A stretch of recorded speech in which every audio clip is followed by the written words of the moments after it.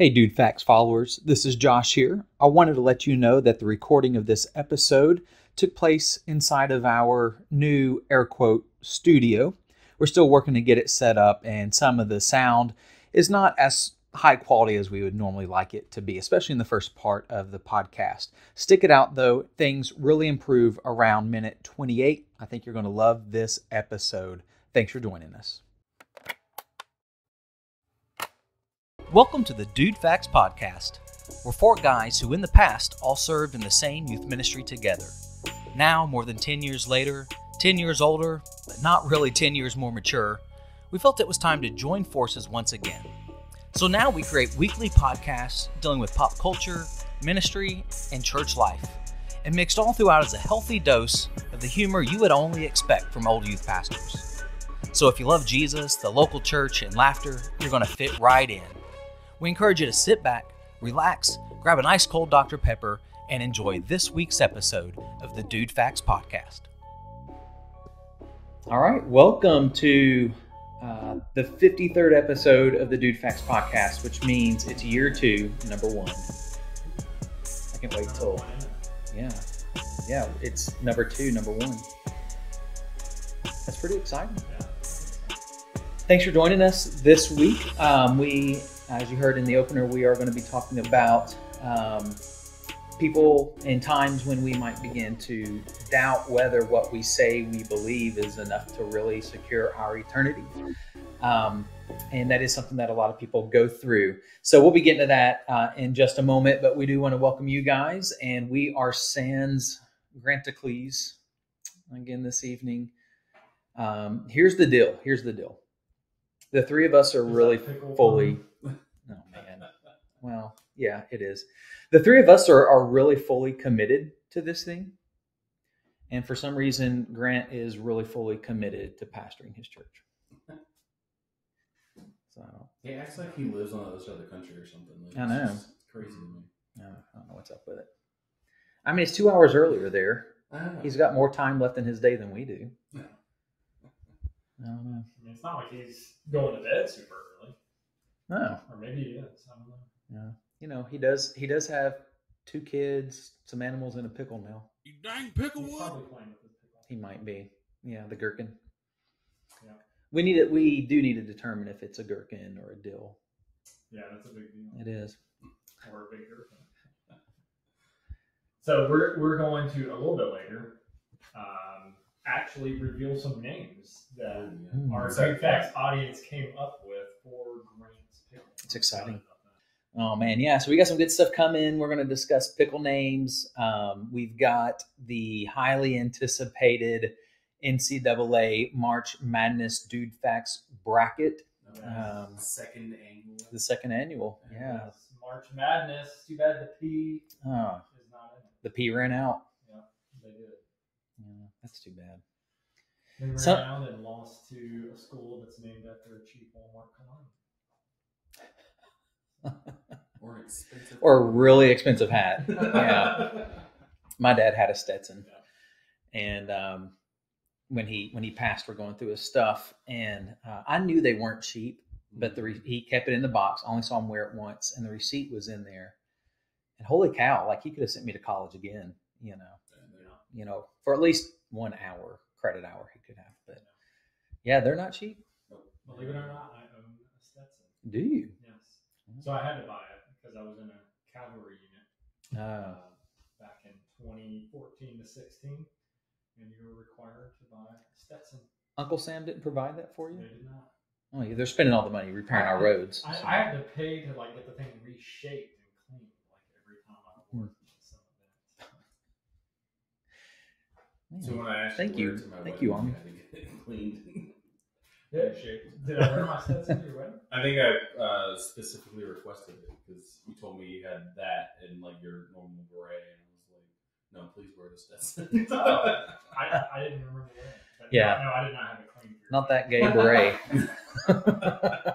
This is a straight wedding, Jeff. You didn't. I could be misremembering that, but I have to look at pictures. I forgot my wedding. I mean, I should have worn it. It would be a lot cooler than the beret. No one. You should wear the beret on podcast. I could. At some point we could. It's out the truck. Oh, well, we got the music for it. Yeah, during halftime, go run down and get it. All right. So I've got some fun stuff coming up in just a little bit, but let's jump into this conversation. I think it's something that really all of us walk through in some way.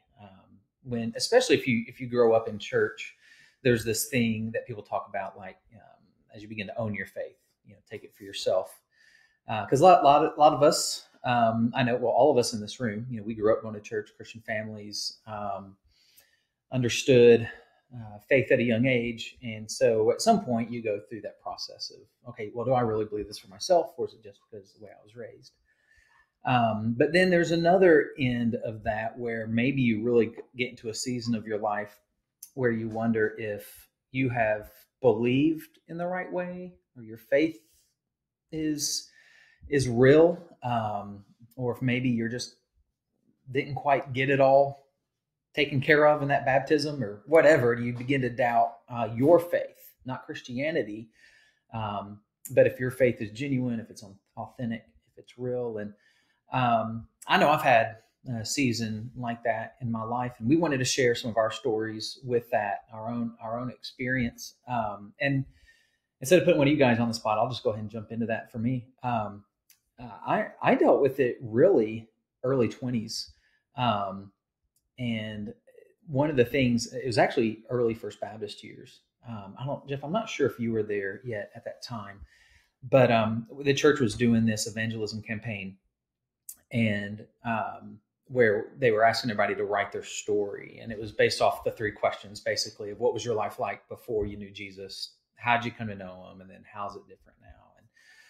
And I don't really remember life before knowing Jesus. My story is one of those that now that I've grown to kind of understand it in a clearer way, I'm very thankful for it. But in that season, I started thinking, man, I don't have like this before and after.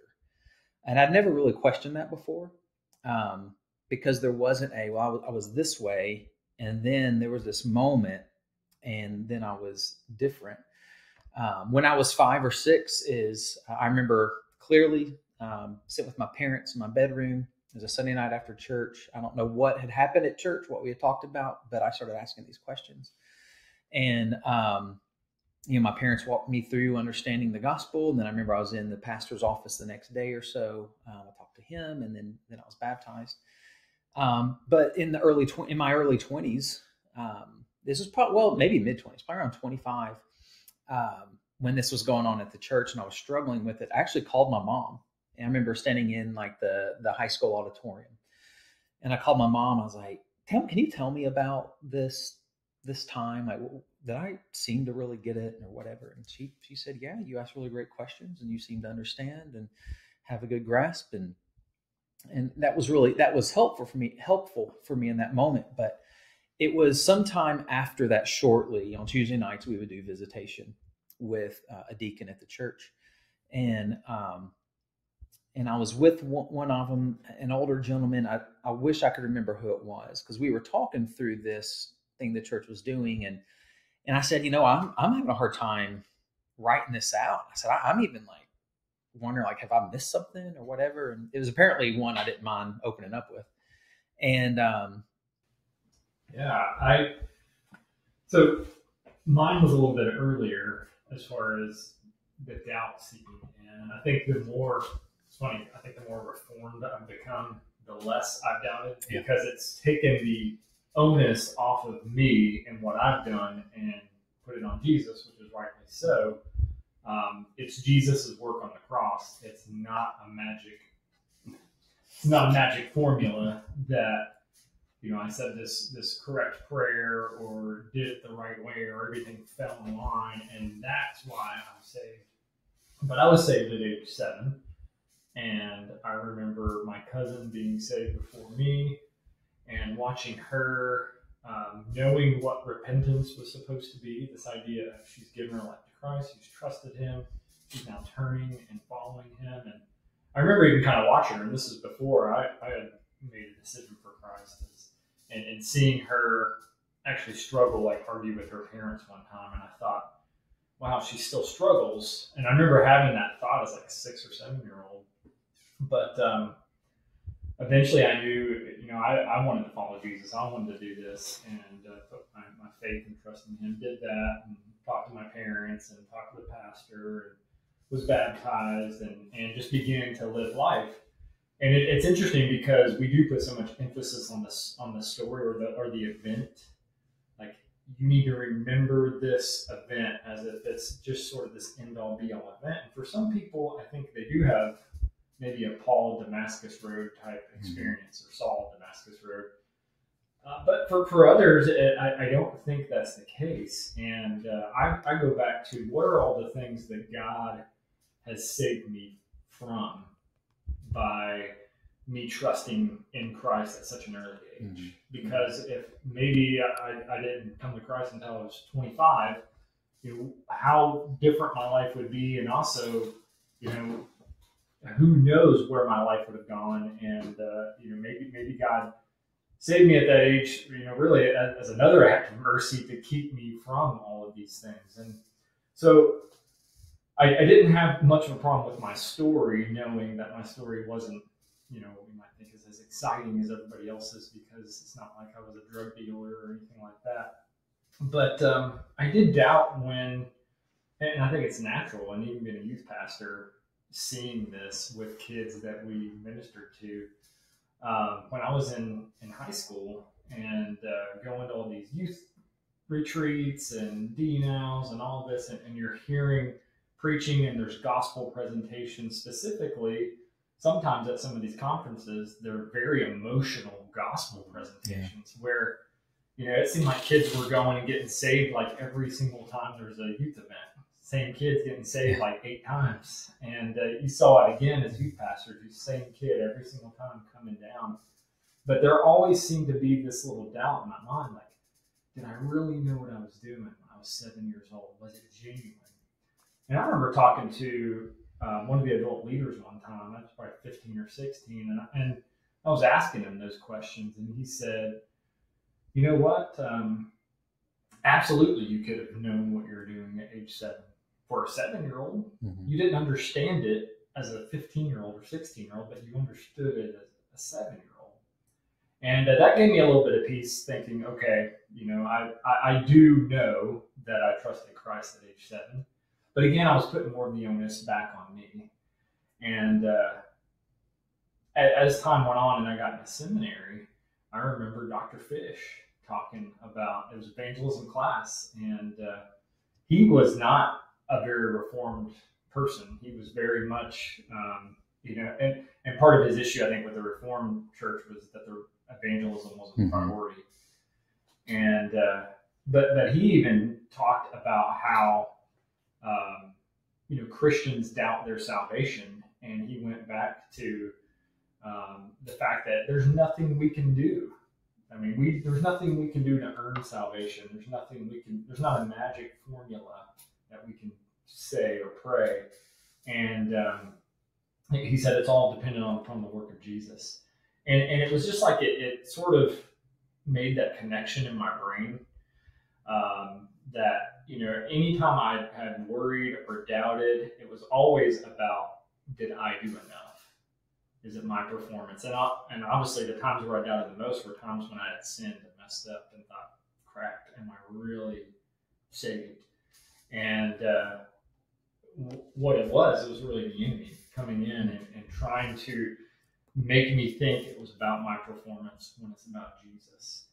And sort of a side note on that, I won't go too far down this, I also grew up Baptist, but I also grew up around some people and teachers that also had sort of not really the belief that you could lose your salvation, but they had their doubts of whether or not that was a real thing. So I remember adults saying, you know what, you might be able to lose your salvation. We don't know. It was like they were wrestling with it, and and because they were in saying this, I was taking it in as a kid and thinking, man, can we lose our salvation? And, you read John 10:28, no one will snatch them out of my hand. I remember really understanding that verse as probably a teenager. teenager or maybe even young adult. And that gave me a lot of comfort is, hey, I've given my life to Christ. I've trusted him. I've followed him.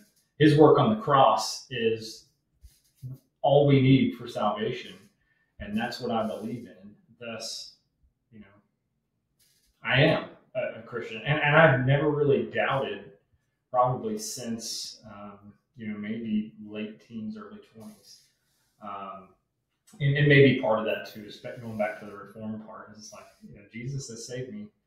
I'm glad it's not dependent upon my performance because, I'd be screwed. Yeah, I think I go back to probably a similar time in my life with Jeff. Just kind of growing up in church. I was I gave my life to Christ as around 7, 8 years old. Got baptized. Went through the whole deal. I think it was a VBS night, or maybe like a special event night at church. But then, as I got older, and especially into the youth ministry in my church, the events and the conferences, the camps, a lot of that, Jeff, you talked about where there's a lot of emotional things happening. I had this kind of confusion in that aspect because every time it was an event or something, I was that kid that was like, something like, I feel something. I need to be saved. And at a certain point, as I got older and started to understand where I was like, oh man, did I really have a life-changing moment at 7 years old? And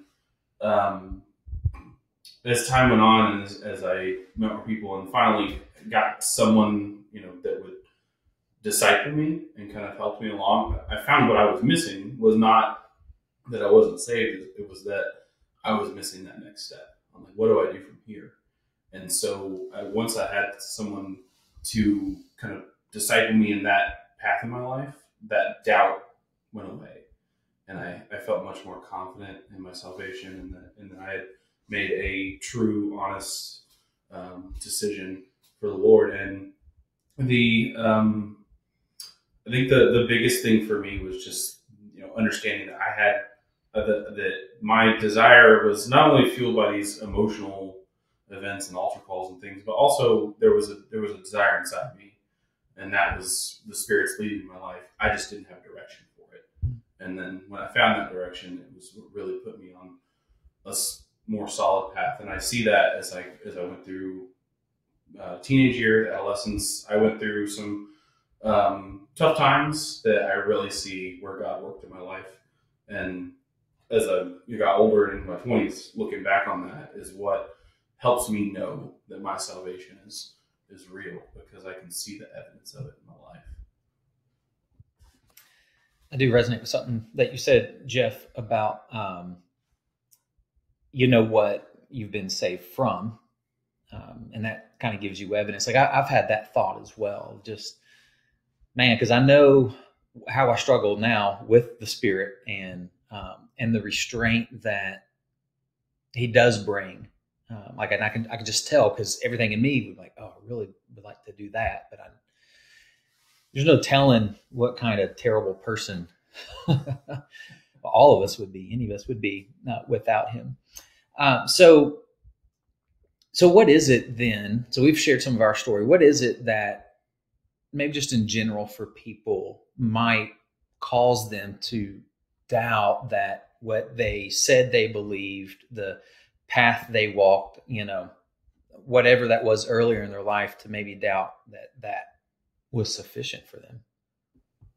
I think sin obviously causes us to doubt it. And part of that's because when we live in sin, we're thinking, oh, are we really a redeemed individual?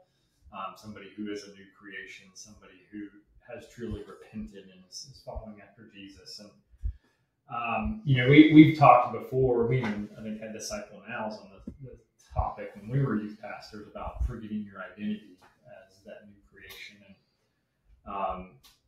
And that word kainos in Greek, it means new with respect to age, and so obviously that's where we get the term born again. But it's like, I've always thought about it as it's like resetting a video game. At least an old school video game. You had the old school Super Mario Brothers. You reset it. You started all the way back at World 1, and you had 3 lives again. So if you were playing and you only had 1 life left and you were in some other world, and you're like, oh, I made some mistakes, and you reset it, well, you're all the way back with all your lives left. When we become that new creation, that slate is wiped clean. And so we have, obviously, that clean slate with God because of Jesus, because God sees Jesus and not us. And we are truly that new creation. That's why the scripture appeals to that, but we forget that because when we sin, we fall right back into those same patterns. And I think in addition to that, we've hinted at this too, and this is probably another topic for another day, but I think in the church, sometimes we can be a little manipulative, if we're being honest, when it comes to gospel presentation. And I don't think it's always intentional. I think because we focus so much on an event and because we want people to know Jesus and we want people to get saved, sometimes the way that we present it is in a way of, hey, you've got to make this decision right now. You've got to understand there's an event. Again, we're putting onus on people. And yes, people do obviously proclaim and make testimony and make public their decisions and repent and turn to Jesus. But it's like we struggle finding that balance sometimes. And so, especially in youth, when you're already emotional and hormonal as a teenager, and then you're at an event where you're with your friends and you're away from parents and all these things are happening and there's like good looking girls sitting next to you and you're already like super intense, and then this emotional service comes and you're like, oh my gosh, am I really saved? And then there's sort of maybe a manipulative type gospel presentation. I think doubts start to creep in those moments. And so I think those are a few things, and sometimes it's a perfect storm of all of them. Yeah, I think gospel presentations, and in regards to youth events specifically, in my historical experience has been they focus a lot on the salvation aspect and people who are non-believers, but they don't usually have a direction or a thought in mind for students and youth who are already believers, and so they just kind of get roped into this gospel presentation, which is good to hear, but is not necessarily meant for them at this point in their journey of faith. It's it's meant for people who are finding it new, and then they're kind of at a loss. And it is an emotional experience a lot of times, and not all the time intentionally. Sometimes it's just the story of the gospel is an emotional thing that can change hearts, and I think that people feel that, and then there's can be doubt that creeps in because people don't know what to do with the feeling that they're bringing that, because they're like, I'm already a Christian, I don't know what to do from here. So I definitely think that can affect people, especially at a young age. And Josh, you mentioned this too, talking about evangelism.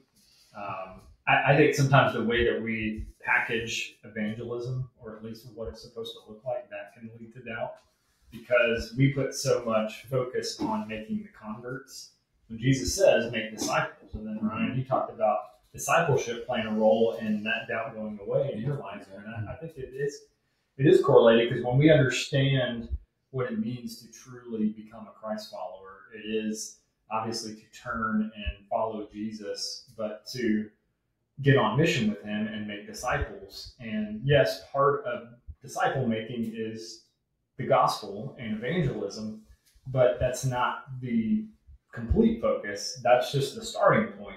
We're getting people to the starting point, and then we are making disciples, teaching them to obey everything he's commanded. And so we put so much focus on we've got to get them saved. Well, God does that. We present it. Yes, we want people to be saved and we have a burden for it, but God does that. We make disciples.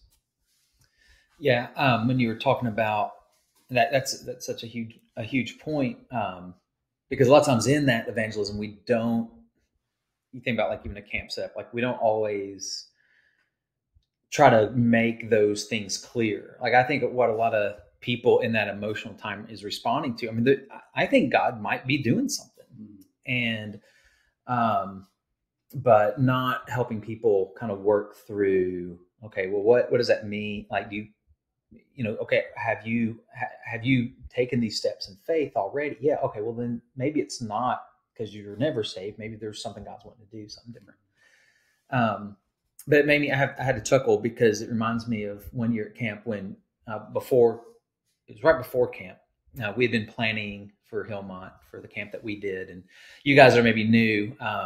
The church where the three of us worked together in youth ministry, we put on a camp every year for the middle schoolers, and we used high schoolers to staff it. An amazingly terrible idea. No, it wasn't. It was good and bad. Had its ups and downs. But so we did everything. I mean, we planned the services, we brought in the band, we did the games. I mean, the whole thing. And I'll never forget one of our high school staffers. I won't name any names, but came up to us. Right, I guess it was the beginning of camp or during staff training or something. It was like, "Hey, what night are we doing the emotional worship?" Like, those were the words that were used. Do you remember that? Yeah, David. No, I do remember that. And you remember who it was? Yeah. And it just threw me. I was like, we don't plan that, but that's what was thought. Like, apparently you always have to have that emotional night. And it was just an assumption. Hey, we build a service at camp specifically to get kids crying, and some throwing up on Scott Patterson's feet. There's different things there, but so if you find yourself maybe now or maybe it comes in the future that you begin to doubt your faith, whether it's real saving or not, we're going to talk about in the second part of our discussion, how do we move from doubt to assurance? How do we take that path to where we know when maybe we begin to struggle with sin, or maybe I think one of the reasons people might do it is this: maybe bad things start happening to them, start going through some hard things. Like, well, if I was really God's child, certainly He wouldn't. And so we're going to talk about moving from doubt to assurance in that next section. So we're going to hit the pause button here for a second. We're going to pause for the calls and go make use of some Dude wipes, and we'll be back in just a moment. Hey, what's up, DudeFax listeners? Hope you're enjoying this week's podcast and the discussion we got going for you over there. Just want to let you know, if you didn't already, we have a new website that you can reach us at www.dudefaxpodcast.com. Go check us out over there. We've got little blurbs about us, links to all our socials, and ways that you can listen and watch the podcast. Check us out. Share us with any of your friends and family, anybody you might think might like the show. We'd love to see you over there and have anybody new check us out. It's a great place that they can find out about us and what we do. And continue to enjoy this week's episode of the DudeFax Podcast. We'll see you back over there.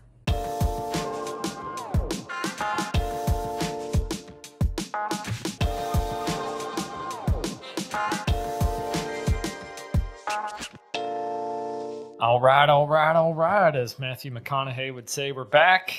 And hey, it is time for March Madness. Oh yeah. Are you guys pumped about this? Except that Austin Peay's not in it. I know. That's how I feel. Let's go not P.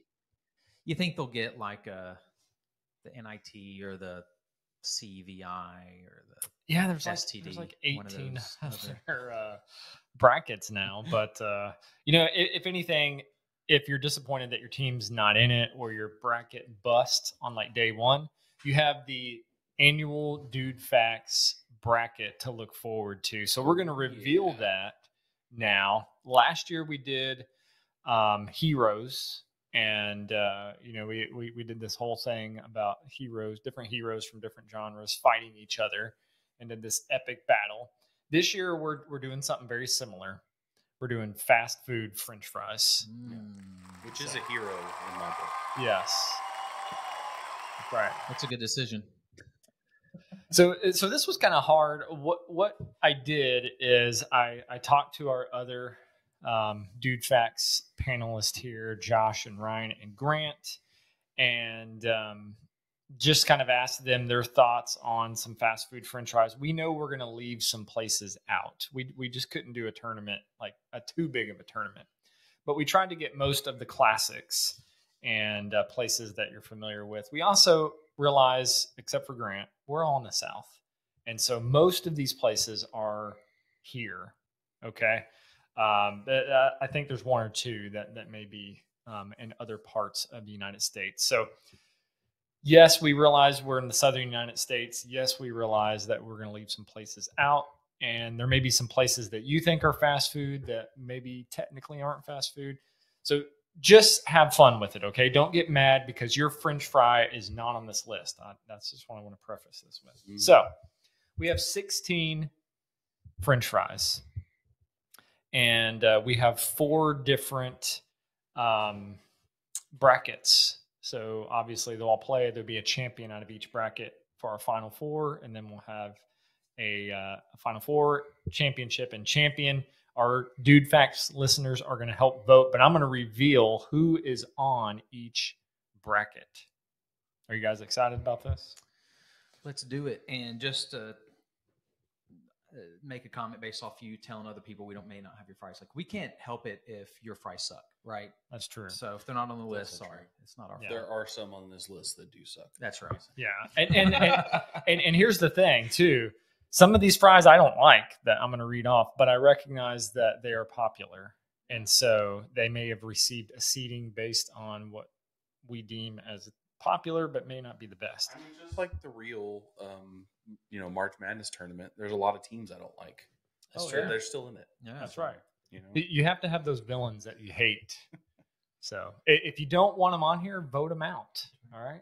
So it's all on you. That's what we do in churches. So yes, that's right. We do it here. That's what we try to do in our country, but that doesn't always work.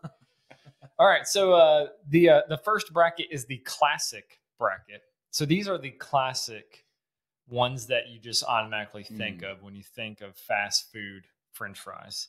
So the 1 seed, of course, because everybody talks about these fries as if they're God's gift to friedom. McDonald's is your 1 seed. The 2 seed in the bracket is Wendy's. The 3 seed, this one's a little bit more outside of our part of the country, is In-N-Out. And the 4 seed, Whataburger. Oh, sorry. So that's your classic bracket. Across from them is going to be the crunchy / crinkle bracket. So it's either a crunchy type fry or a crinkle type fry. There weren't enough of both, so I had to combine them. Okay. So the 1 seed is Burger King. The 2 seed is Culver's. The 3 seed is Shake Shack. Wait, what? Shake Shack. Shake Shack. Shake Shack. And the 4 seed, I've never heard of that. Jack in the Box. We always called that Jack in the Crack. But you never heard of Shake Shack? That's the after. No, Shake Shack. Oh, yeah, they have one in Nashville. Yeah. So it's like a New York-based chain, I think. I got you. Yeah. It's tasty. All right, then we have the niche bracket. These are the ones who are kind of unique compared to the rest of the other fries. So the 1 seed in the niche are the Chick-fil-A fries, the waffle fries. Ooh, yeah. The number 2, Arby's, because they have those curly fries. Ooh, yeah. The 3 seed, Five Guys, just because they're interesting and delicious, and you order like a small and they give you enough to feed an army. And then the 4 seed, Popeyes. I should have used a fart sound for that one. I was going to say that conference is looking really strong. It is. Stacks. Yeah, and we're going to have these fries here to taste them, I think. I mean, if we're going to do this scientifically. I did grab some McDonald's fries on the way home from Nashville the other day, and they were fresh, and it was pretty good. There is something special about McDonald's. They are kind of like the New York Yankees of this tournament. That's right. I think I still have some in our van from like 15 years ago. Girls dropped them. That's because, I mean, you guys have seen the Super Size Me, that old documentary. Oh, yeah. Well, the guy puts fries in a jar and just leaves them there for like months on his desk. And he puts all kinds of McDonald's food in there, like a Filet-O-Fish sandwich, the Big Mac, all that. And all the burgers turn disgusting after a few weeks. You see the mold. The French fries, exactly the same. Oh yeah, Yeah, just pop them in the air fryer. You're good to like go. styrofoam packing peanuts. So it makes you wonder what is in those fries. So the fourth and final bracket. This bracket is called "We Have Good Fries." It's a question mark at the end. And basically, these are just places that I couldn't find anywhere else to stick. So the 1 seed is KFC. The 2 seed, Sonic. The 3 seed is Hardee's / Carl's Jr., because depending on where you are in the country. And the 4 seed, Dairy Queen. Yeah, nobody's going to advance. Well, I mean, somebody will advance. One of those will be in the final 4. That's your Cinderella, right? Yep. So we have a Cinderella. All right. So those are the 16 places. So who are your favorites? You guys had to pick right now. There's some, let's see, Five Guys is in there. That's going to be a contender. Chick-fil-A, always. So I do love me some Chick-fil-A fries. Yeah, Five Guys, the Cajun are Oh, yeah. Oh, yeah. fantastic. The only problem is you have to like take out a loan Yes. to buy it. But you had Arby's on there, right? Yep. I'm a big fan of the Arby little Those curly little fries. spiral fry. Yeah. I do love those, especially dip them in Arby's sauce. Oh yeah. Mhm. Delicious. Yeah. And Chick-fil-A fries and Chick-fil-A sauce is pretty good too. Oh yeah. I'm getting hungry. Yeah, I know. All of a sudden. Let's we just need cut to this set it short. Yeah, I Now, is that the sloth or Ryan? so I'm finding some people have this same thought that I do, but I really like Burger King's fries. I don't know what it is about them. I think it's just the crunchy texture, and I prefer those over McDonald's or Wendy's. If I get them fresh, they are pretty good. My only problem with Burger King fries is that even if you get a large, there's just not enough of them. It's true. I don't think there's ever enough fries. Their sizes are pretty messed up. It's not like, get them Except for McDonald's, Five you get a Guys. large and they give you like, a trough full. With the onion ring. Yep. My only problem with Burger King are the stupid commercials. I can't get that jingle out of my head. It's like I could be having the worst day ever in traffic, and that just BK makes it Have It worse. Your Way just comes into my head. It's like I don't want to hear this right now. So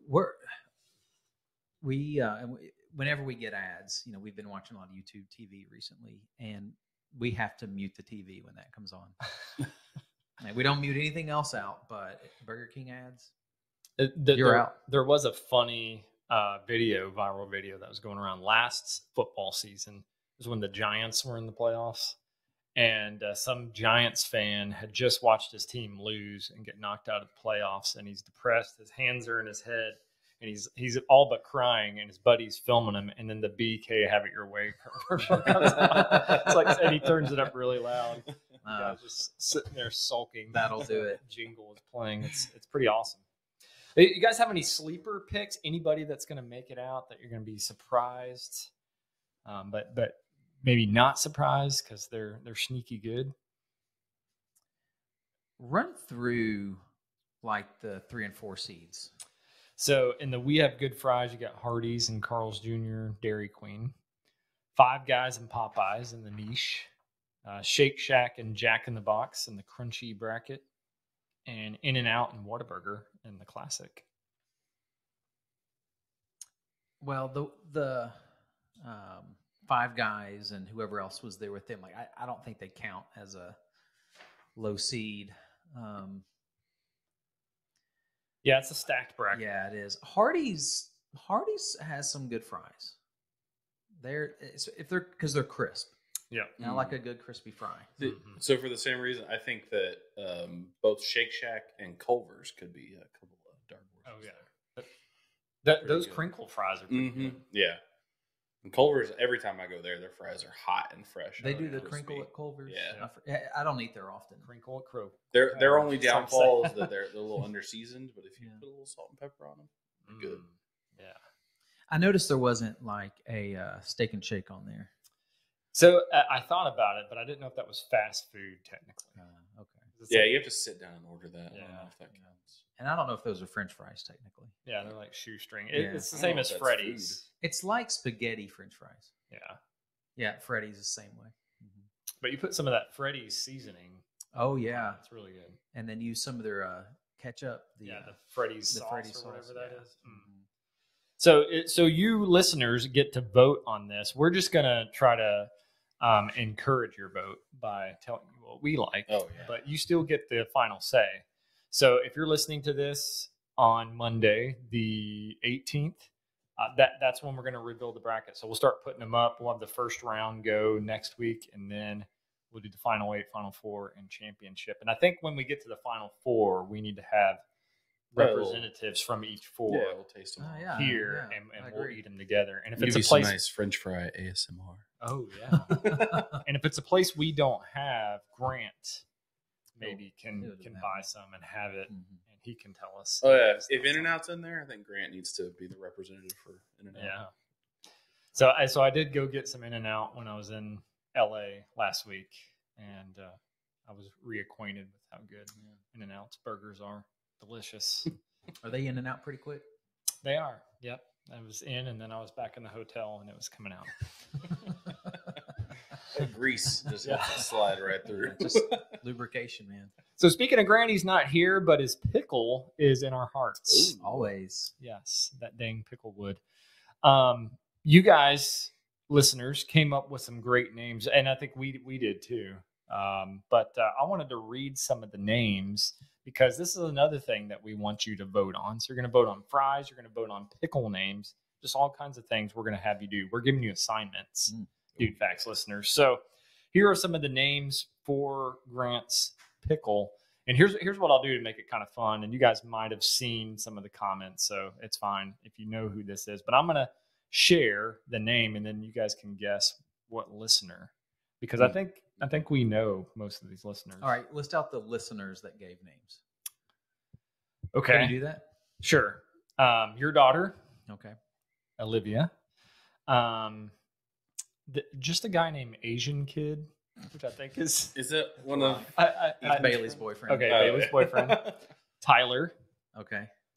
Of course, David gave one last week on the show. Oh yeah. I put mine in here too.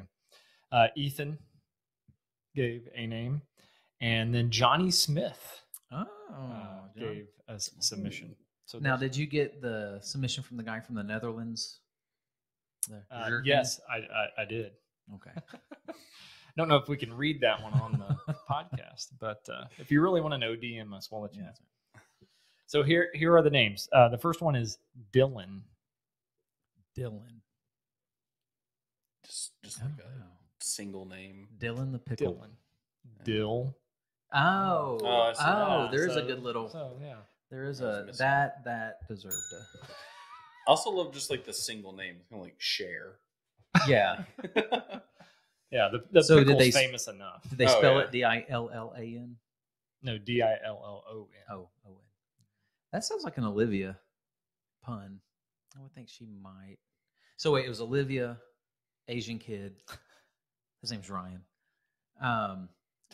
Tyler. Johnny Smith. So those are the 4 new ones. Outside Ethan. And Ethan. Well. Oh, that could have been Ethan. So I know the answer to it, so I don't want to. It is Johnny Smith. Oh, it's Johnny. Okay. That's good. That's a good one, Johnny. Yeah. So our next name is Barry. Barry the pickle.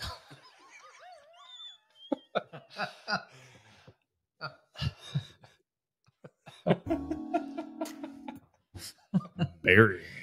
Oh, I'm hoping it's not Olivia or Ethan. Well, Tyler. Unfortunately, it is Ethan. How did he spell it? Barry. So, like Barry White. We're going to have a talk, Ethan. Okay, I'll just go ahead and read mine and Dave's. I said Purvis. Dave said Dickey. Mm-hmm. So we had those 2 submissions. We did have the guy from the Netherlands. I did write that on here. Again, Jurgen.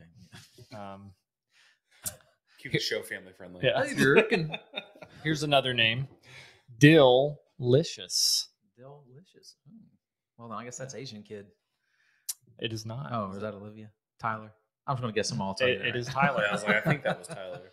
All right, and the last two were just really, they really thought out long names for this pickle. The first one is Demetrius Bartholomew, and the second one is Peter Donquavius. I actually think those names have a history. I think there's a story behind both Oh, of yeah. those. Yeah. I've heard those names referenced before. Okay. So I'm glad we didn't start with those because you would have known. Yeah. That was your daughter's career. So Sounds your about daughter said Peter Donquavius, and Asian Kid said Demetrius Bartholomew. Okay. His name's Ryan? Ryan. Oh, that's Ryan. Yeah, we've met Ryan. Yeah. Okay, so Ryan said Demetrius Bartholomew. So Dylan, Barry, Purvis, Dickey, Delicious, Demetrius Bartholomew, Peter Donquavius, and Yurkin. Those are our names. So we're going to put those up on social media, and the pickle will have one of those names. Yeah. You guys have any favorites coming out of the gate? I don't know. Barry. Unfortunately. I don't hate Peter Donquavius. So Yeah, I kind of like Peter Yeah, I like the Donquavius too. Donquavius. That was pretty good. I mean, there's I no. thought there might be a play on words too with Peter, but that might just be something. Man, what's going on? All right, so we asked you to do one more thing, and you already did it, so don't worry. We're not giving you more homework, DudeFax listeners, but we asked you to list 5 facts about yourself and make 4 of them true facts and 1 of them false. And we put this out on our last podcast and on social, and a total of 2 of you did this. Thank you. You 2. Losers. No, not you two. The other people that didn't. So, the band. actually, Oh. I forgot to go back and type these out, so I'm going to have to pull this up here. But one of them was Tyler, and the other was Ryan. I've Asian got them Kid. here. Oh, right, If you Ryan. want me to This read Ryan's got them. How about you read those for us, Ryan? Get to my photos. But while Ryan's looking at those, I thought to play along, the 3 of us can read 5 facts about ourselves tonight and have one of them be untrue, and we can all guess. Yeah, I'm trying to find where I put those because I can't remember. All right. Let's start with other Ryan, Asian Kid. Asian Kid. All right, Asian Kid. And that's not racist. Like, he Yeah. calls himself that. Demetrius Bartholomew. Okay. Also, is his name, is it spelled wrong? Asian, it's I-A-N, right? Not A-I-N. I don't know. He's pretty smart. So whatever he wrote I would just assume that was correct, even though it might not be. Maybe it's a sane kid. No. That's a play on that. A sane Maybe I'm kid. the Visual one being play. racist by Oh. just assuming he's Yeah, Asian. maybe we are racist. All right. So here's his 5. So favorite color is purple. My left ear is not the same as my right. Not the same? Yeah, I assume like shape different or maybe like different height. I've slept for 2 days straight once. That'd be nice. I haven't done that in decades. I was expected to be a girl when I was born, which same. I had that. Me too. I was supposed to be Elizabeth. And then lastly, I've stung on the back of the head. I think it means I've been stung on the back of the head. Oh, wait, who's this? This is Ryan. Okay. So the bad thing is we don't know the right answer. So Ryan has to listen to this and tell us. So we have to make our best guess. So we have to make our best guess, and then he'll tell us eventually, hopefully. Any ideas? All right, run through those again. Okay, favorite color is purple. Left ear is not the same as right ear. Slept for 2 days straight once.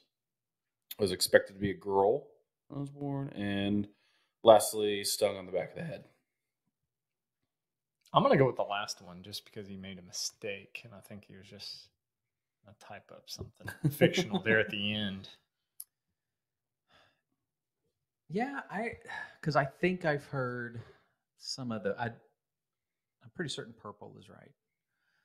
Yeah, I'm going to go with that one too. The bee sting. I'm going to go with having no visual basis for this. The left ear not being the same as the right. I think that's okay. So if the left ear is different than the right, I think he needs to send us a picture. Yeah, we're going to need photographic evidence of that. Evidence. Any proof. All right, so Ryan, tell us, what is the false fact. All right. All right. And then our only other submitter, Tyler. Okay, so Tyler, 5 facts about myself, with one being false. He's very professional when he wrote this out. I appreciate that. Number 1, David Cates and I once danced on stage together in Puerto Rico. Oh, we already know that's true. Number 2, I storm chase and would love to chase tornadoes in Oklahoma. I know that's true. That's true. I think he talked about that on the podcast a little bit too. Yeah. Number 3, I have 2 sisters and 1 brother. Number 4, I know he has sisters. Yeah, that's what I'm not sure on the brother. Yeah, I don't. I know. I should be a more sister. sure on that. I should be a better friend. Talk to him every day. Number 4, I've been to Yellowstone National Park, and it's one of my favorite U.S. national parks. That's true. And number 5, I lived in Ceiba, Puerto Rico for 2 years, which I know that's true. Dingue. So it's got to be the brother one. Zingo. I'm thinking the brother as well. Yeah. Yeah, he's unless lying he's on his hidden that siblings. brother from me for a long time. Unless he lived in a different city in Puerto Rico. Or didn't live there for 2 years. Lived Oh, there that's- a year and a half. That's true. He could be playing the little game. Yeah, over he could technical. really be fooling us. But yeah, let's go with the siblings on Tyler. All right. I think we're all in agreement on that one. So Mhm. Tyler, let us know. Are That's we right. right? Okay. So now we're going to play with our facts about ourselves and have our listeners guess, but we're going to reveal it here as well. So anybody want to go first? Where do y'all go since I've been reading the other ones out? If you're ready. Josh is ready. Yeah. I'm pulling it up Here he goes.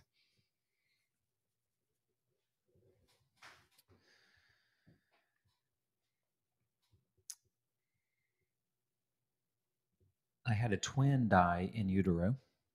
Hmm. I've never had any broken bones. I have ridden my bike 1.5 times across the state of Tennessee. I have had brain surgery. And I only got 4 down, but 1 is a lie. Oh, so one of the there. four. Yeah, So, one of we, the so we four. have like a better. I couldn't percentage remember. I had 4, 5 4, things 5. earlier, and I can't find it, so I was just writing them down. There was another one in there, but one of those is One of not those. true. So I know you've had brain surgery, and I know you've ridden your bike a lot. And I remember you trying to ride it across the state of Tennessee, but I don't know if 1.5 times is correct. But I would assume yes. Tricks you up. The twin in utero. I've never heard you talk about that. That's my inclination as the twin in utero. Also wish we had the Dwight sound clip where he talks about He reabsorbing. ate his. Yeah, let's go with that one. Let's go with the twin in utero. No, I've never had any broken bones. Man, that was my wow. other man. guess. I absorbed my twin Did you really? So now you have the I strength, have the of strength a man and a baby. and a baby. That's awesome. I love it. So you are Dwight. Yeah, I am. Man, I am. He is my favorite character on The Office. yeah. There's a good reason for that. Mm-hmm. Soul Brothers. I just feel a connection with him. So what was the twin, a girl or a boy? I don't know. You absorbed it before? Yeah, I guess. Yeah, okay. Do you ever feel any like twin strength? Yeah, there's times when I just feel like I have this baby wanting to come out, and then I cry a lot, and I poop my pants. And then you go get the Dude wipes. Another advertisement for Dude wipes. Yeah, we need to reach out to them. I'm going to send them an email. So go follow Dude Wipe stuff. It's pretty funny, and then make sure you talk about us when you tag them. Yep. We're gonna break this clip out and put it on social. There we go. Do you think, are there like DMs open? Can I just like send them pictures of slide into my bowel movements? That would probably match their social media campaigns. So. That's pretty awesome. That's a neat fact Yeah. that I didn't know about. Yeah. That's pretty cool. Okay. I actually forget about it pretty often, and or my mom will say something like, "Oh yeah, that's right," because we never talk about it. It wasn't like, I think it was pretty early on. So you don't hear it talking to you or anything. Those voices. Sometimes, yeah, sometimes. I'm sure like a phantom crying. But then it was a baby, never learned English. So yeah. All right. Who's next? I'll read mine here. If I can read my writing. So I've been to 25 different countries, to include Qatar and Taiwan. I am related to President Abraham Lincoln. My favorite dessert, German chocolate cake. My personal YouTube channel has over 216,000 views. And I've been stuck on the amethyst level on Duolingo for 6 weeks.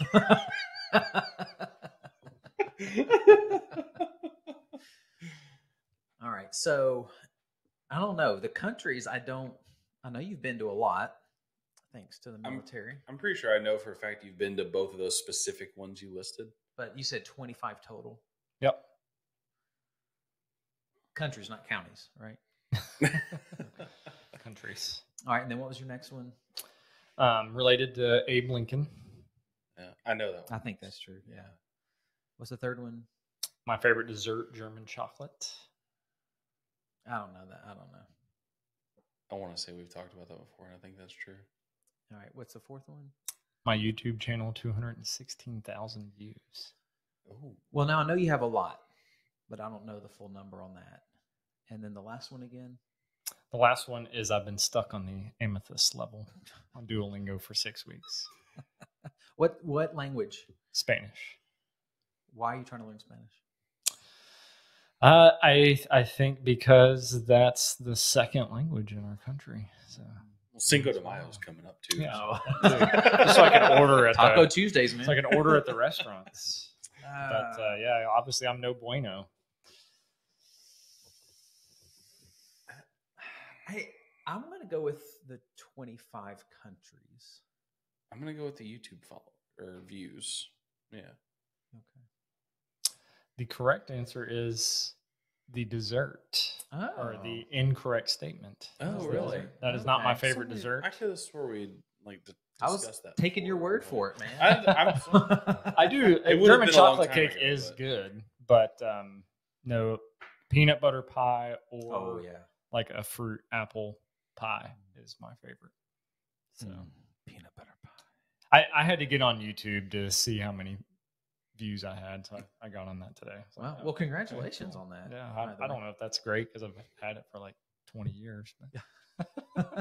So is that your running one, or just the J? It has some running things on it. I have a YouTube video on my YouTube channel that is a project that I did in college that every once in a while I'll get comments on, and people are like trying to critique on me. And I'm just like, do you see how many years ago this was posted? It's like, I'm not looking for feedback. Yeah, I put a video of Karis crying at me singing when she was an infant. And that video still gets views. And it's like 15 years old or 16 years old. Is a good video. So everybody go watch it. Let's get his numbers up. Oh, yeah. Got to get over $250,000. Yeah. You and Kev. And I have, been stuck on the Amethyst League. I can't get out. So I'm in the promotion zone right now. So I'm hoping this is the week. I need to use Duolingo. So I'll keep you guys posted. I'm going to France this year. I need to get prepared. Yeah. All right, Ryan, what are yours? All right. So I also have a dessert related one in here. It was not planned. Okay. So first I am highly allergic to poison ivy to the point my eyes were one time swollen shut and I still had to drive myself to the doctor. That sounds dangerous. Second is I am pretty badly colorblind, and I did not find out until I was well into adulthood. You just thought everything was black and white. Yeah. I was like, man, why people talking about all these colors? Everything just looks the same. And then I once got dragged by a horse. I competed in track and field in high school. And then my favorite cake is red velvet. Oh, you also did a favorite dessert. Mm-hmm. I know the track and field is correct. See, everything in me wanted to say that's not right. Yeah, but you've been there. I mean, I love you, Ryan, but I just don't see it. It always trips people up. I'm like the field and field. Oh, the field part. Yeah, he was a pole vaulter. Yeah.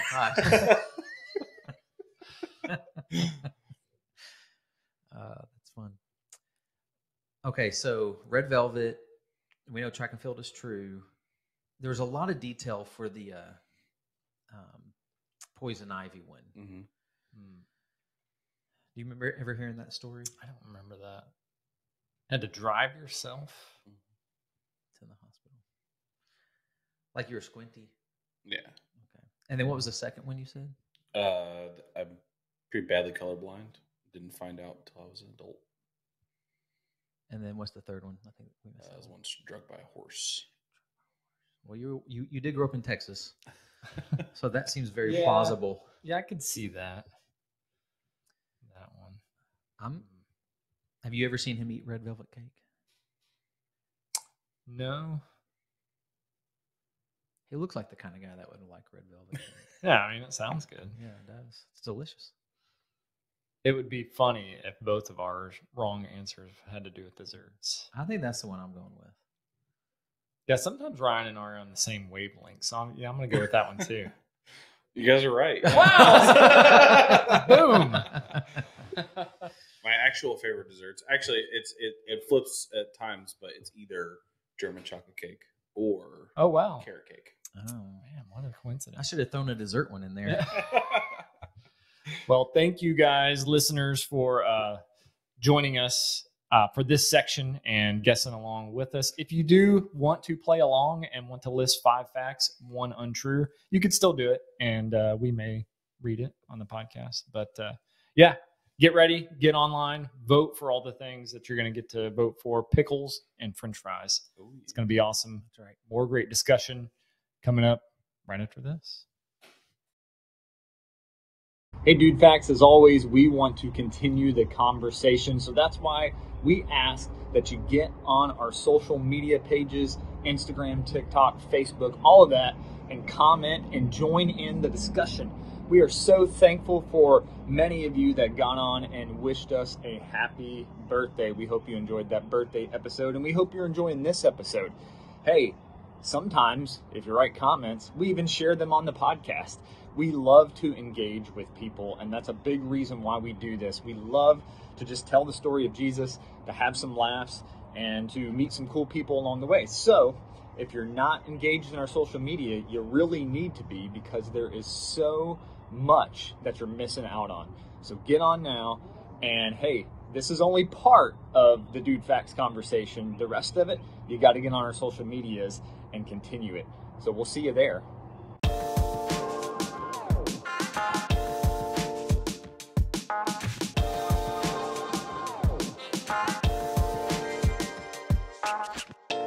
And we're back. I don't know about you, but that was a much needed break for us. So part 3 here, we're going to wrap up our conversation on doubting our faith, doubting our salvation.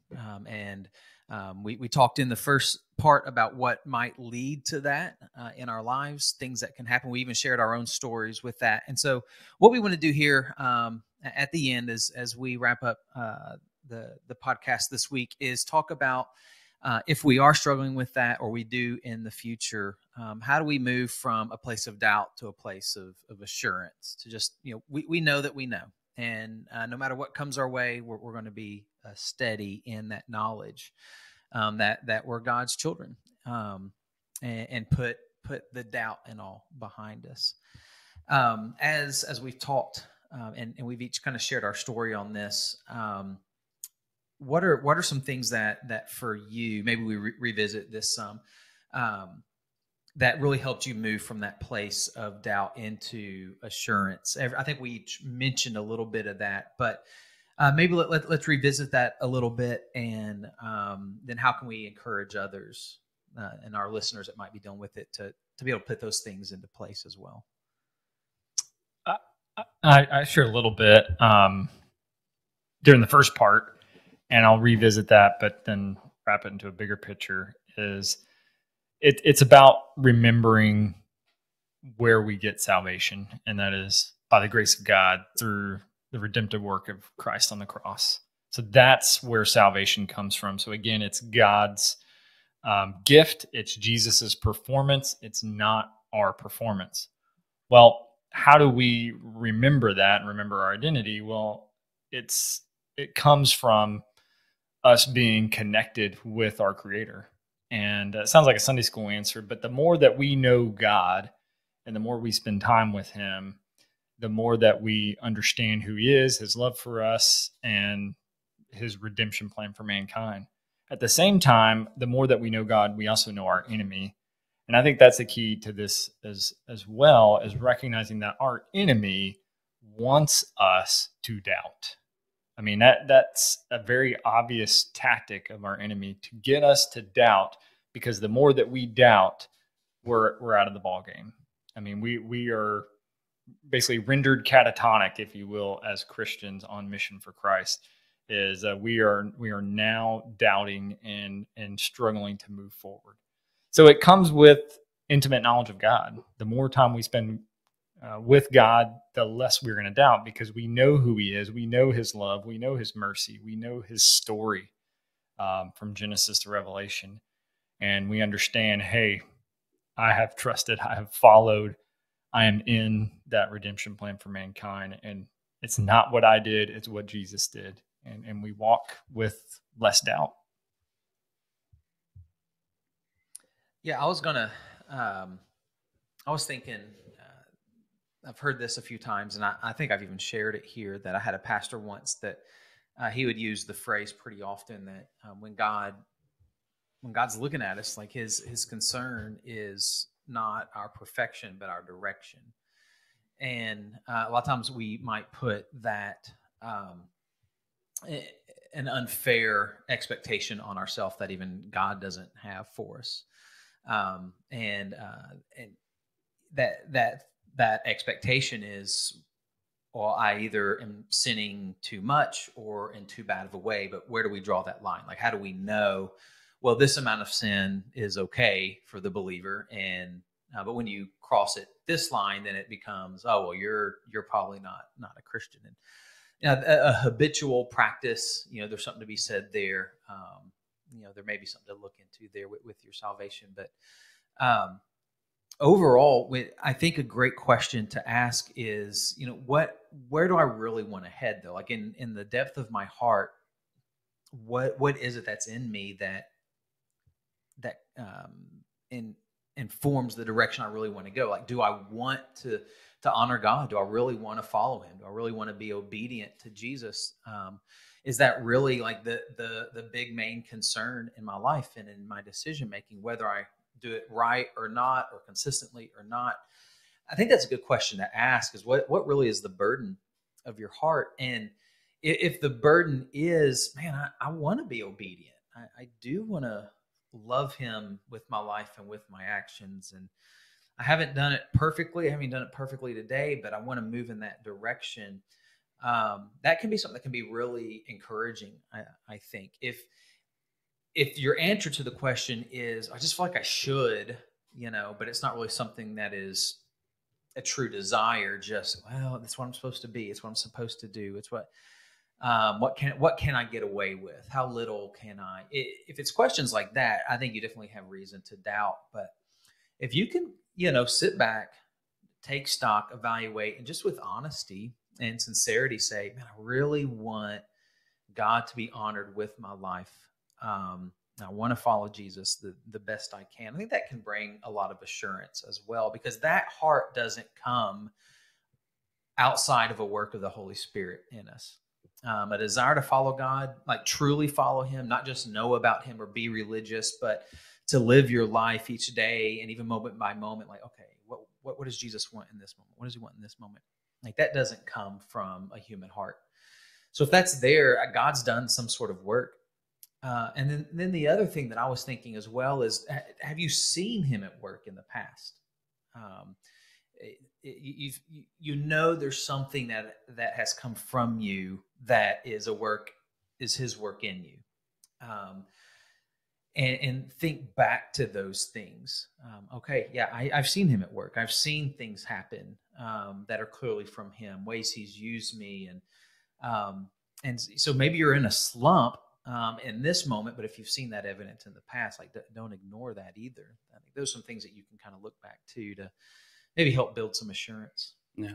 No, I talked about in the first part, the kind of a big catalyst for me was discipleship and having those people come in and kind of give me that direction that I was looking for, especially early on in my walk of faith. And then beyond that was just the continuing as I got older, making sure, testing my faith and making sure that it's my faith alone and I'm not going off of somebody else's, what I've been told or what I've, making sure that it's actually, I'm feeling led to my faith and I'm not just going off of what I think is expected of me or what I think is, the natural step for me in life, but, making sure that I own that faith and that I'm not just going through motions. Yeah, I was thinking, just came to my head. I can't believe I didn't think about it earlier, but in First John, we get some instruction on kind of this specific thing. I'm pulling this up real quick. Sorry. Yeah, 1 John 5:13. It says, I write these things to you who believe in the name of God's Son, so that you can know that you have eternal life. And he talks about confidence. So we have confidence that we have our relationship with God. If we ask for anything in agreement with his will, he listens to us. Talking about prayer there.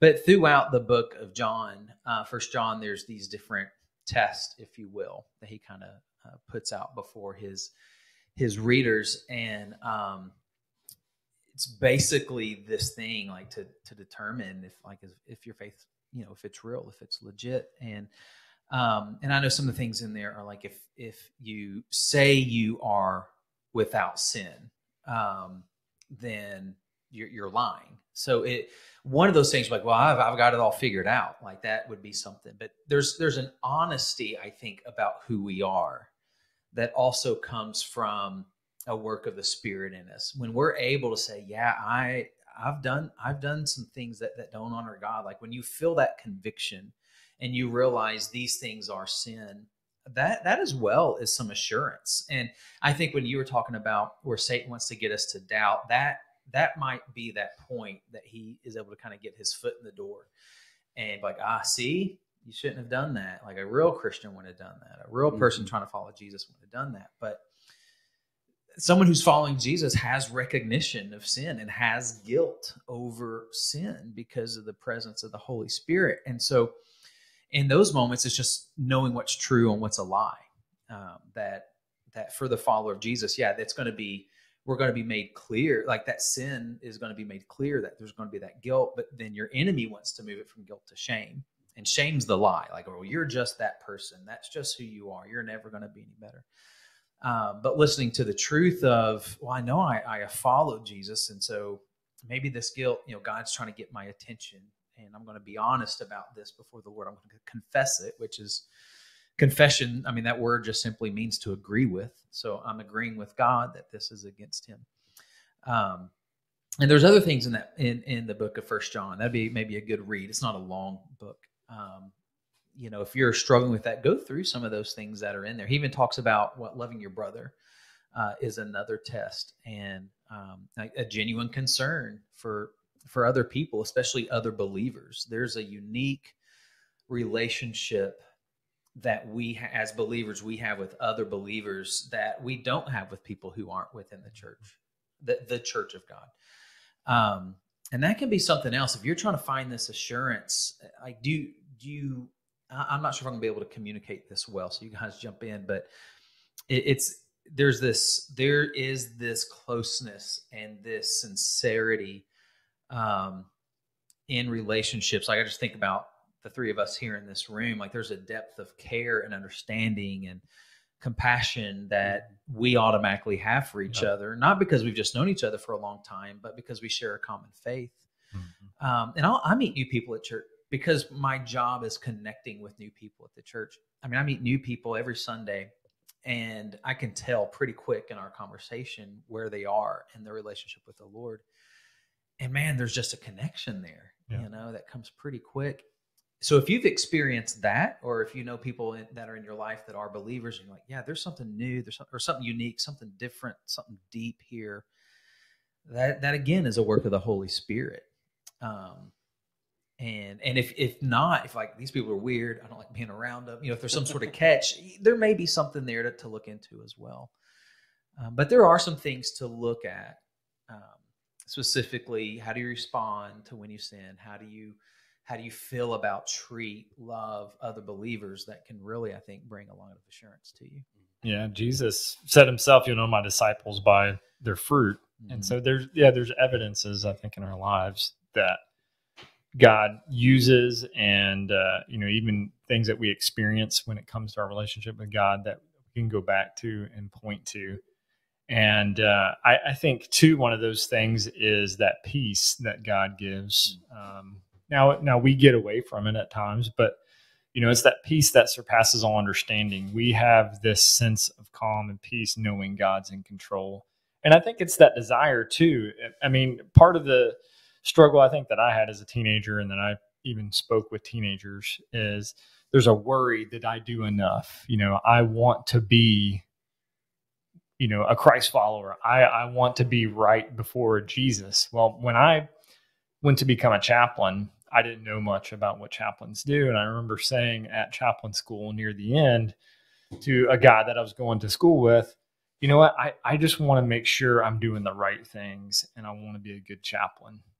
And I was really just kind of concerned that I had no idea what I was doing. And he stopped me and he said, the fact that you have that concern tells me you're going to be a good chaplain, because you want to go and you want to do the right thing. And so if you're one of those who's wrestling with your faith and you're struggling and you're like, I want to be on Team Jesus, I want to follow him, but I don't know if I've done it.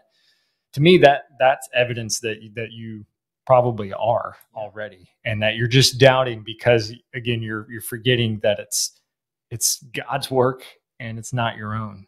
It's by grace that we're saved.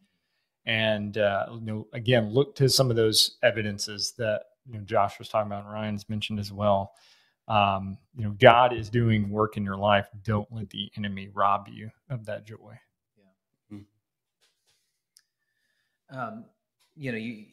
That communication of someone saying like, yeah, I really want to be a follower. Like I almost feel like at that moment, he's grabbed your heart already. We try to really formulate salvation, and we even do the ABCs, right? Well, you got to first A, admit; B, believe; C, confess; D, deny self. Whatever those things are, and those are all parts. I mean, that's all wrapped up in there. The older I get, and the longer I've been in ministry and heard people's stories, and then have lived out my story and am understanding what God has done and is doing in my life more and more, I don't know if it's as clean and tidy as sometimes we want it to be, so that we can say, yes, you are a believer. Or so someone can say, yes, because I, and anytime we move to that, the because I, we're kind of missing the gospel anyways. It's Jesus's call in our life. I've spent a lot of time over the last year or so in this new position I'm in, talking about what it means to follow Jesus. And we talk about that often in a class we do at the church, just that kind of trying to get back to the understanding of what it meant for the original disciples when Jesus looked at them and said, follow me. We don't have time to get into the whole thing, but they were seeing, Jesus was a respected rabbi in the synagogue at that point. All the rabbis would have gone around and looked at potential disciples and said, you follow me, you're going to be my disciple, which was a huge honor. And so Jesus shows up to these guys that have already aged out, if you will, of temple school, and they don't think they'll ever be disciples of a rabbi. They've missed out. But now Jesus says, you follow me. And that whole understanding was literally follow. You're going to learn by following him around physically. How does he minister? How does he teach? How does he talk? How does he handle the word? All these things. And that's what they were doing, becoming his disciple. And then Jesus says, go and make disciples, right? Mm-hmm. Teach them. And I think that entrance into being a Christian, being a believer, is that submission to, I want to follow him and learn. Yeah. Get up and do it. And that's that idea of direction. It's like, okay, am I following him today? Am I following him tomorrow? Am I following, like, day by day, we're developing this relationship with him. And so things like I signed a card, or I got baptized, or I raised my hand, or at camp, or whatever, those things kind of melt away. And I just want to know, like, what are you doing right now? Like, what's the path that you've been following? And where's your heart? And are you committed to following Jesus? And if you are, and you're doing it consistently, I like to say you should have all kinds of assurance of salvation, no matter what the story looked like, whether you were in jail because you were punching kittens and you met Jesus and now you love kittens, and he's changed your life. Or it's, I've always loved kittens, whatever. That's a silly thing, but you all, if that's kind of that trajectory, man, I think you could have so much more peace and assurance. And I think if we encourage that kind of thoughtfulness, maybe less people would doubt their faith. I could be way off on that, but I feel like it's, in a sense, it's much simpler than what we make it out to be. But in a whole other sense, it's much more glorious than we give God credit for in salvation, that we feel like we can put it into this box. Like, this is, if you've done this, then yeah. Yeah. So that's like a soapbox I kind of get on from time to time. I just think there's something so much more simple there. I think that people too can, when doubts do arise, I think that people can be led into feeling guilt because they're having doubt.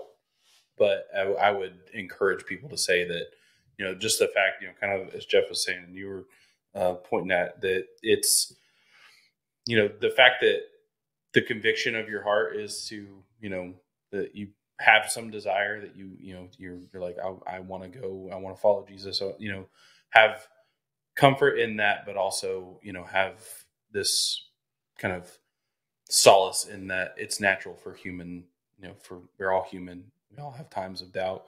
It's, even the disciples at one time doubted, it's not something to be ashamed of, but, it's something that you can take that experience, and then in the end, it can strengthen your faith. Yeah, I think so too. Yeah. As a runner, there's this thing that goes online for runners that are in the running community online all the time. Am I a real runner or not? And people who maybe run like a mile a day and just getting started, they wonder if they're real runners, because there's other runners that are running marathons and all that. The consistent messaging is, did you get out and run? Yeah, you're a runner. It doesn't matter if you ran 1 mile or 26 miles. If you're regularly getting out and trying to run, yes, you're a runner. How do you find out if you're not a runner? You don't run. And so the same with being a Christ follower. Do you follow after Christ? Like, yeah, you may be a baby Christian, or you may be the most mature Christian out there, but it all starts somewhere. And then there are moments. Yeah, there are seasons. Like with running, there are going to be seasons where you're injured or whatever and you can't run, but you're going to pursue it and get back into it if you can. Same with any hobby. You can use this illustration. But with Jesus, yeah, there may be seasons in which you maybe take your eyes off and slip away, but you're going to be pulled back. At the end of the day, are you following Christ? If you're following after Christ, then don't doubt, because you're a Christ follower. Yeah, and if that's not valuable to you, then that's a place to question. Yeah. Right? And so I hope that as we've shared our stories and talk about this, that it has been encouraging to those of you watching and listening. Listen, if you have if you're doubting, if you're struggling, you can always reach out to us. You can send us messages through Instagram or TikTok or Facebook. Just send us a DM. And if we're in the area, man, if we need to, we'd even love to meet with you. If you're not in the area, we'd love to help you get connected with someone that might be able to have that conversation. I would say if you know somebody who loves the Lord and is seeking to follow Jesus, talk to them. Because people who know you well and have a Holy Spirit mindset will probably be able to give you some encouragement about where you might be in that. But don't ever hesitate to reach out to us. I know we're silly, we joke around, but we love Jesus more than anything else, and we want to make sure you know him well also. Thank you guys so much for joining with us this week. We hope to bring you an update on the bracket and the pickle name when we get together next week. So make sure to jump on all the socials and comment. Please like and share and help us get this good stuff out there. All right. Thanks again for joining us, and we will see you again next time. Fleece it out.